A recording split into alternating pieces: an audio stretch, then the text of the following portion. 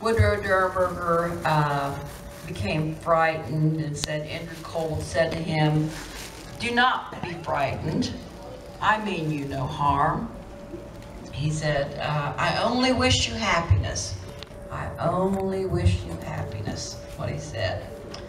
And then he also said, "We eat and we bleed just like you do."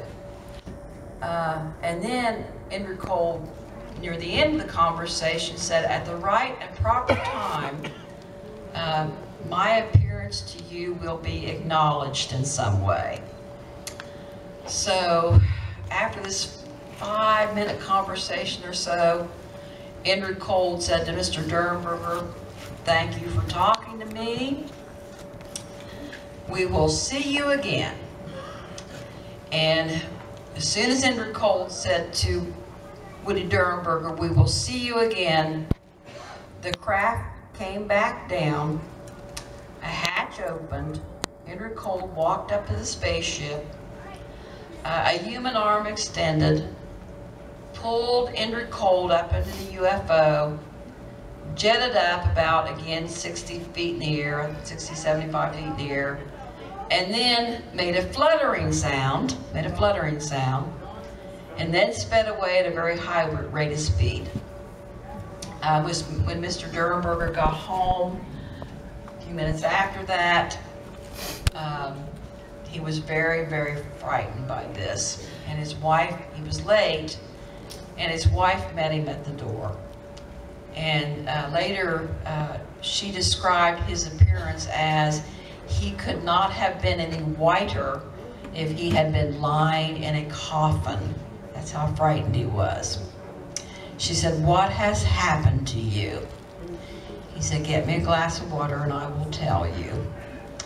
He describes to his wife this experience about being stopped by a UFO and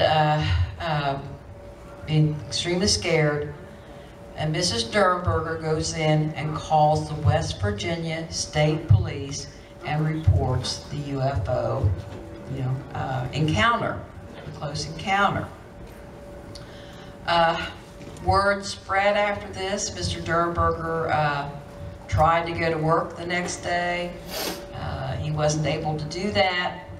He did a live television interview at the local TV station of WTAP in Parkersburg, where he was grilled by city policeman Ed Plum, local reporter Glenn Wilson, representatives of the state police, the Wood County Airport, and at that time there was somebody on their way from Wright-Patterson Air Force Base to interview Mr. Derenberger. And after that, his life more or less fell apart.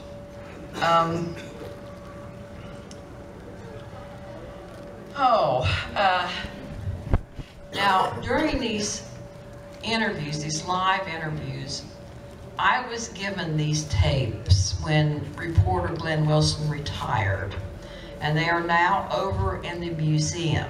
They are the authentic tapes of Woodrow Derenberger or Gordon Smallwood in the movie being interviewed about being stopped by Andrew Cole.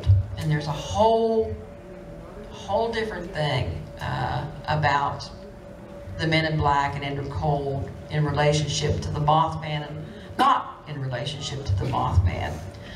So your question might be, why were they included in the Mothman prophecies? And even why John Keel did the Mothman prophecies. John Keel was a freelance writer from New York, and I believe he was on his way to do a feature story in Kentucky, and he stopped by Point Pleasant. He realized that the things that were going on here in West Virginia was far more interesting than the story he was going to go cover in Kentucky.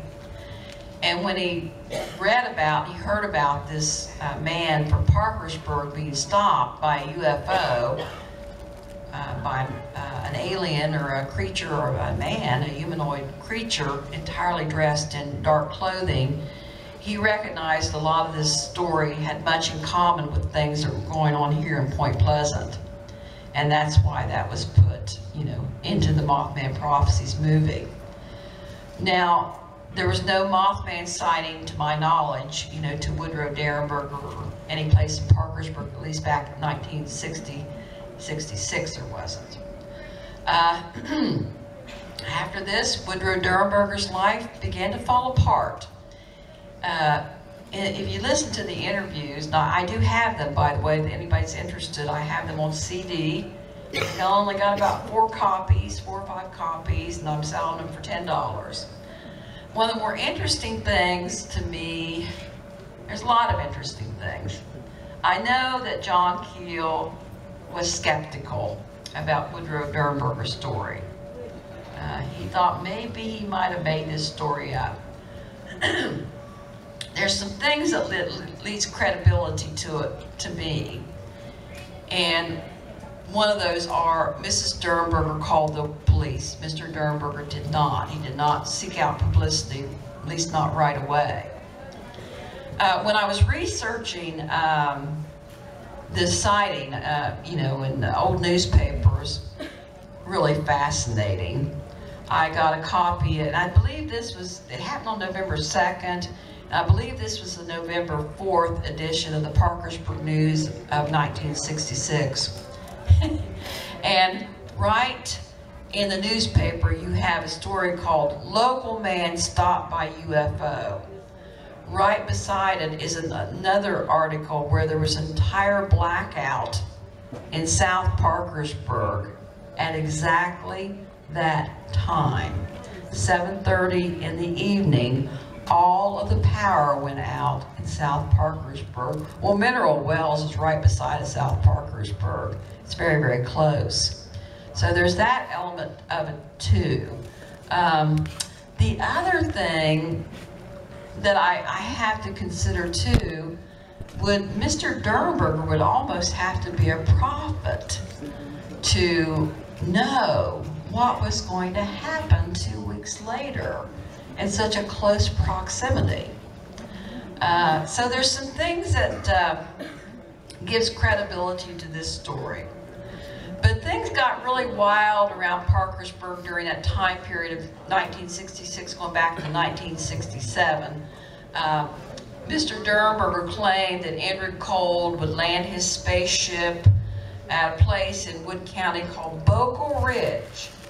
And Mr. Derenberger would get on this spacecraft with Andrew Cold, and they'd fly away and visit all these different planets and different galaxies, and it got pretty wild there.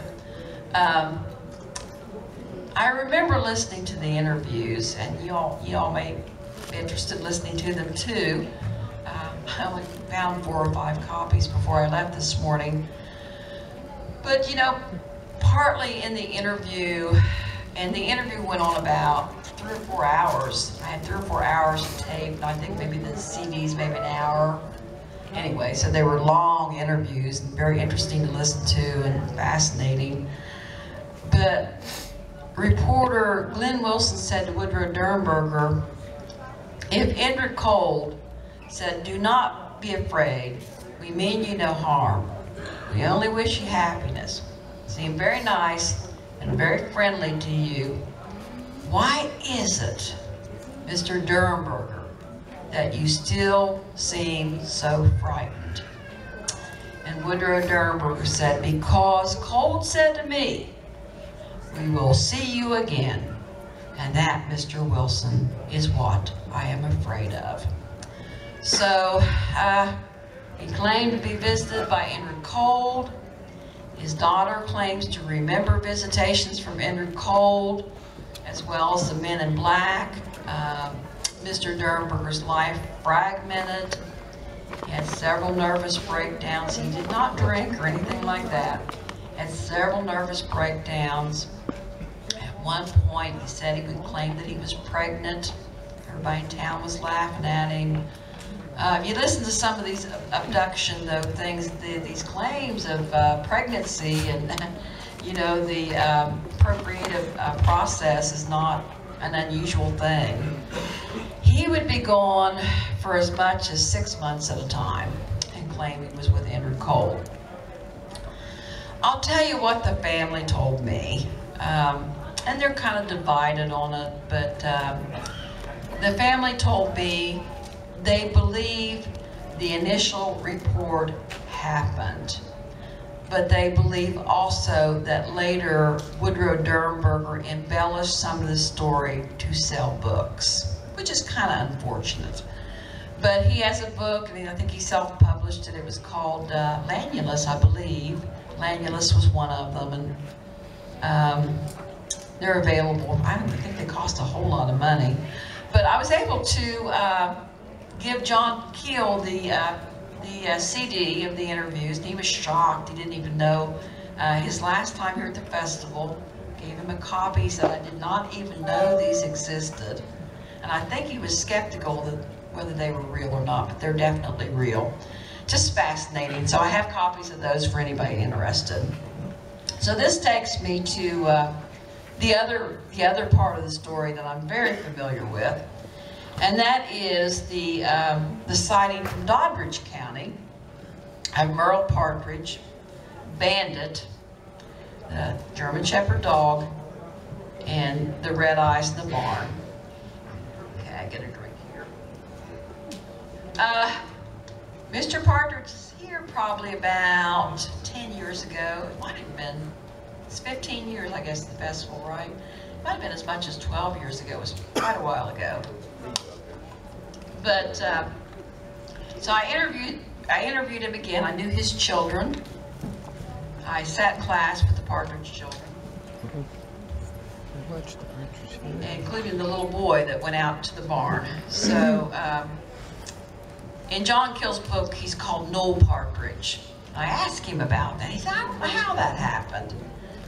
He said, my name, you know, his name was never Noel, but it's Noel in the Mothman Prophecies book, but his actual name was Merle Partridge.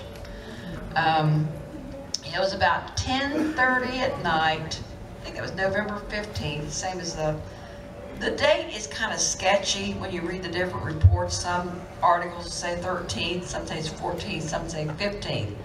But it was the same night of the Scarberry sighting, according to him. Okay, November 15th, 1966. 10:30 at night, there's different accounts, but most of them believe it's the same night as the Scarberry sighting. That Merle Partridge and his young son Roger were watching television about 10:30 at night when the television set began to make a strange groaning, grinding, like a generator, he said, whining like sound. And then the picture blanked out. And that is when they began to hear their 75-pound German Shepherd dog named Bandit began to bark in a very unnerving, atypical kind of way that was just different. It was, they could just tell by the way the dog was barking, it was just something different. So Mr. Partridge and Roger went out looking for Bandit, and about a football field away at what was the hay barn, they saw Bandit at the entrance of the barn barking and barking and barking and barking. So Mr. Partridge and his son Roger go up to the entrance of the barn and they look inside, and that is with what Mr. Partridge sees, what he describes, once again I told you earlier, something that looked like red rotating electrical lights. Those are his exact words, okay? His exact words. He said, as a matter of fact, right here in Point Pleasant, he said to me, he said, those red eyes, those red lights, whatever you want to call them, that's what he said to me. So when they're looking at these red eyes or lights, a paralysis sort of sweeps over them and they can't really move. And that's when the fur on Bandit's back stands up, the dog snarls, runs into the barn, and something starts to lumber up from the floor. something huge and dark lumbers up from the floor. Mr. Partridge and Roger are able to come to their senses or get a hold of themselves. They run back into the house. They sit down in front of the television set. The dog stops barking. The picture comes back on the TV set. Mr. Partridge goes to bed. They go to bed. It's about midnight by this time. They go to bed, and Mr. Partridge sleeps with his rifle beside of him that night. The next morning, Bandit did not get up, did not come to the back porch or the back stoop for his morning breakfast like he always did. The dog was missing. So at this point, Merle Partridge, Gary Partridge, Mary Partridge, and Roger Partridge, these are the children, remember the last place they saw Bandit was in the barn. So they go up to the barn and they go inside to investigate. They don't find anything but Bandit's paw prints. And the paw prints are going around and around in a circle as if the dog has been chasing its tail. The paw prints do not lead away, as if that dog's been lifted up and carried away by something much larger and something much stronger. The dog never came home. They never saw the dog again. Now, Mary Partridge, who would have been maybe 11 at that time, she said they saw these huge prints in the mud floor of the barn that looked like enormous turkey tracks. She said that's what it looked like to her. And she was looking at the statue out here, and she said the feet on that statue were nowhere near as big as those tracks that they found in the mud floor of the barn. Well, how did this story, because Center Point and Point Pleasant, they're like 100 miles away from each other. You know, back at that time, that would have been 2.5 hour drive, I would imagine, because we didn't have the 4-lane at that time. So Mr. Partridge was reading a newspaper account about how on that same night, when Roger and Linda Scarberry were coming down Route 2, chased by the Mothman, they go by the city limits sign at Point Pleasant. Linda Scarberry looks over, and beside the city limits sign, she sees the dead body of a German Shepherd dog. So Mr. Partridge then sees these accounts of these red eyes, and then he reads about this dog, you know, dead dog that the Scarberry saw. This was 2 hours later that the Scarberry saw the dog and had the Mothman sighting. So he put 2 and 2 together and thought maybe these stories were connected. And I believe he may have called a newspaper. I'm sure he didn't call John Keel, but I think he called a newspaper to give his report. Mr. Partridge and Woodrow Derenberger have some things in common. After these initial, I would call them contacts and visitations, their lives began to unravel in strange sorts of ways. You know, I talked earlier about Woodrow Derenberger, his nervous breakdown, him believing he was traveling with the aliens, him coming up missing, his marriage ended. The family was just laughed out of Parkersburg, basically. They ended up moving to Cleveland. Now, Mr. Derenberger came back in the early 1990s. He died about 1994 or 1995, and he is buried at Mineral Wells. Woodrow Derenberger's buried. So his life completely unraveled. He completely lost his reputation. People made fun of him forever. Merle Partridge, kind of similar. Merle Partridge has a really interesting story to tell me. And that was the spring following bandit coming up missing, and of course the Scarberry sighting, along with dozens, if not 100 other sightings here in West Virginia and Ohio.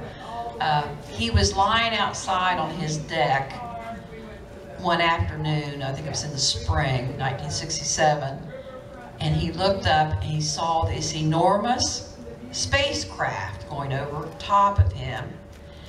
And he described it in a very similar way that Woodrow Derenberger did. He described it as a dark charcoal gray.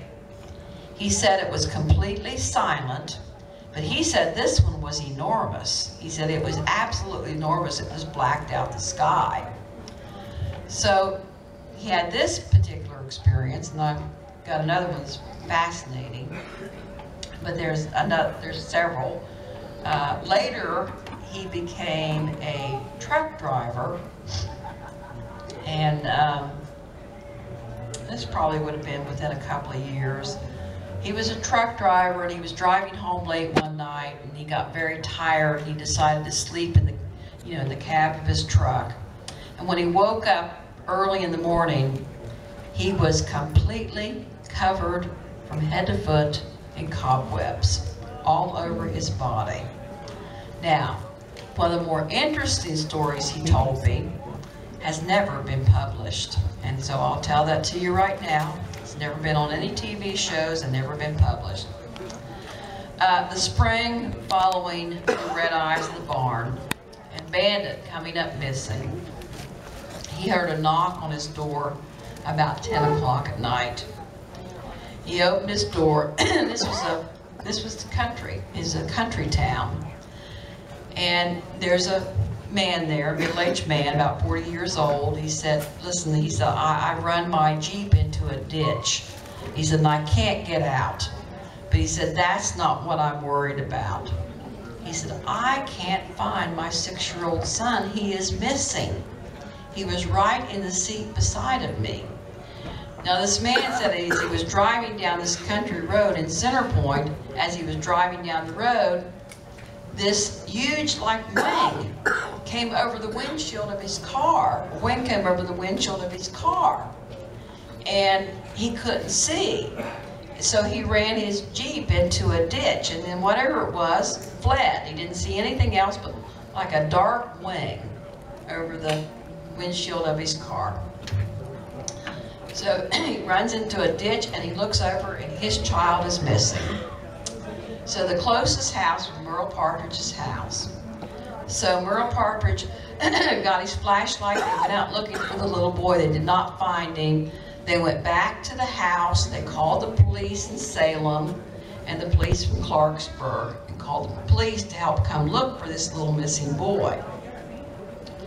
Finally, the police get there within the hour and they begin the search for this child. Up the road, in the opposite direction, comes this little boy, as if he's sleepwalking. He seems to be like in a daze. He's just in a daze, walking down this country road, and they go and get him, and he can't remember where he's been for that hour and a half, however long it was. He couldn't remember it. Had no memory of where he'd been for that hour or two. So, that story was put to rest among the many strange things. Like I said, Derenberger and Partridge, both their lives went into strangeness after those two encounters. Mr. Partridge said a few years ago, he got another knock on his door. There was another guy about 40 years old. He said, you don't remember me. He said, I'm that little boy that was lost that night. He said, and still, I do not remember anything that happened to me in that hour to 2 hours that I was missing. I have no memory of it. So, those might be different takes on the Mothman. I've got another story that was given to me on the ghost tour. It was a young woman who was a teenager back in 1987. And she never heard of the Mothman. She was born after the Mothman, and she came from a family that wouldn't likely talk about things like Mothman, you know. So she was out on Quincy Hill in Parkersburg with her boyfriend, and they got up to the top of Quincy Hill. That's one of the highest hills in Parkersburg. You can see the Ohio River from Quincy Hill, downtown Parkersburg. They were going up Quincy Hill, similar to the man with the Jeep. This wing sort of goes over the windshield of the car and is withdrawn back. And she said they saw this thing. Really, she said it looked like a huge insect. She said the knees were on backwards. You know, the knees were not like a person. The knees were like the knees of an insect. They were backwards, you know, facing the other way. And she said as it crossed the street, Quincy Hill, she said it was as if it wasn't used to walking on its feet. It had a very awkward gait. That got my attention.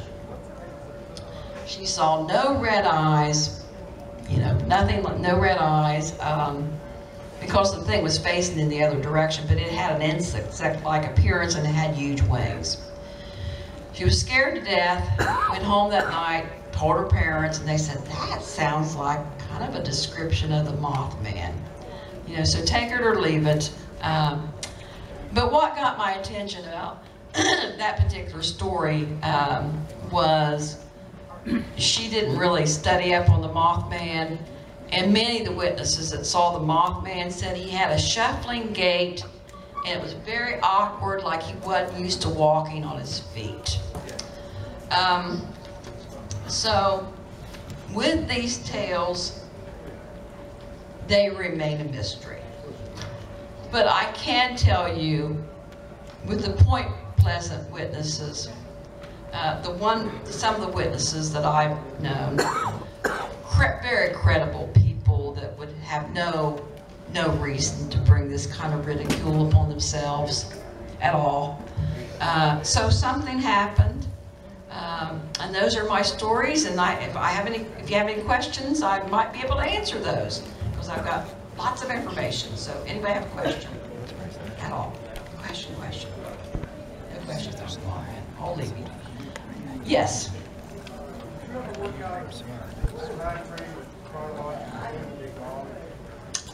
Bandit. You know, I was looking that up again. The exact date is kind of sketchy for the Partridge sighting. It's usually in agreement, but the way it seems to work out, you know, is it was between 10 and 10:30, the Partridge sighting with Bandit. And then out here with the Roger and Linda Scarberry, it was only an hour later, an hour and a half later. So I don't know how the crow flies, how far. I think it's about 90 miles between Center Point and Point Pleasant, about 90 miles as the crow flies, maybe more than that if you drove it. So same night, within the hour. They included that particular story at one time on the X-Files. I think that's the only thing that's ever covered. It was mentioned. Any other questions? I've got more Mothman info. You just have to dredge it up here.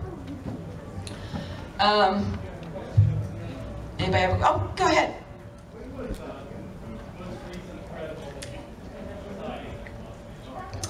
Well, you know, that is very difficult. It says, I saw the Mothman, you know. It's kind of like when a person would say, I saw a ghost and it was all see-through, I could see through it. That's not how ghosts appear. Usually when they appear as very solid. But when the 1987 one I talk about, because the girl wasn't even into the Mothman. It was just a shocking thing. In the late 1980s, they had a creature they called the Owl Man in England. And since then, I think there was something, does anybody know when there one recently? I didn't even read up on it. Like real recently, like in the last few months, he was sighted somewhere. Anybody know anything about that? I always like to look into those. But you know, probably if you go out here to the TNT plant and you go out looking for the Mothman, kind of like it is with ghosts, you go looking, you're not likely going to find them. Not in any big dramatic way, because these encounters come quite unexpectedly. There's some unexpectedness about these encounters, and that doesn't mean we shouldn't still study them and try to find out what they mean, though. Any other questions? I got more info. Linda Scarberry, one thing I forgot to tell about that particular one, I left that out. I don't tell that one, but I'm sure you're all familiar with the Roger and Linda Scarberry. She too, when they were coming down Route 2, trying to outrace the Mothman, that's when they had billboards along the side of the road, and she glanced over and saw what she thought were 2 red lights. And it was a billboard. When the billboard was caught in the lights of their car, she could see the Mothman perched on that billboard. And those red electrical lights, she realized was his eyes. And as they passed the billboard, the Mothman takes flight and begins to chase them again. Now, as they're coming down the highway, the Mothman's wings are so huge, he's flapping his wings. And the wings are actually beating on the side doors of the car. And when the Scarberries drive to the Point Pleasant police station, and Linda makes her famous drawing of the Mothman, the police go outside and they look at the car, they search the car, they look at the car, and there are scratches on the door of Roger Scarberry's car. And he was the kind of person, he would definitely notice if there had been scratches there before, long scratches. And it seems like where those wings were beating. Many mysteries about this. Any other questions? Yes.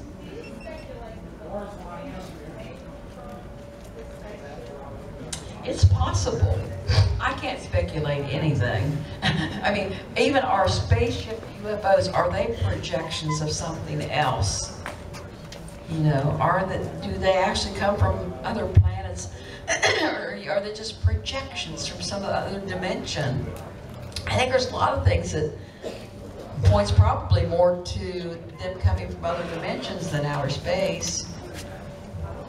So, I don't have those answers. Rosemary's going to talk about that, though. Anything else? Yes. What was that? Yes, it is. Oh, I could find out. I don't know. He's buried, if you go out where the Cracker Barrel is, you turn off the mineral wells. Rosemary and I, we found his grave one day. You go toward the road, I can't know the route number, but you just go toward Elizabeth, I think, or head toward Elizabeth. I think it's that first graveyard and church you see on the right. He's buried right there. But I could find out if you want to email me. I don't know, but yeah, the house is still there. Anything else? Fascinating story. I don't have time to go into it today. I think probably time for my talk to be over. But my uncle worked at Wright-Patterson Air Force Base around the same time. Had an encounter almost identical to Woodrow Derenberger, except he was out coon hunting. And it was the same thing. Stopped by a UFO, ordinary looking man, 35 years old, I want to see you again. It was almost identical. And it changed him as well. I also think these experiences happen in families. Families attract these kind of experiences. They tend to happen in families as well. Okay, anything else? Also, another interesting thing I'll throw out for you, which goes back a little bit to Chief Cornstalk's curse, and that is the number of these witnesses having Native American ancestry, which I do. I'm Delaware, Shawnee Indian. Woodrow Derenberger was Black Dutch in West Virginia. That means you're part Shawnee Indian. The Partridges were part Blackfoot Saponi Indian. So there's that angle to it that's real interesting too. That so many of these witnesses have some kind of Native American ancestry. It might tie into Cornstalk's curse. Okay, what else? Yes.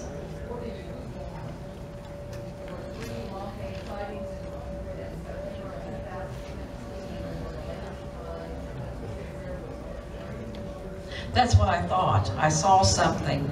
I tend to be, I'm kind of bad.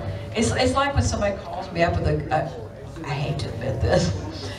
Usually when someone calls me up with a ghost story, I'm usually skeptical, think, oh, what have they watched on TV this time? You know, sort of thing. You know, a lot of times it's that. So I haven't looked into that, but I need to do that. All right, looks like Rosemary's here, so thank you all very much.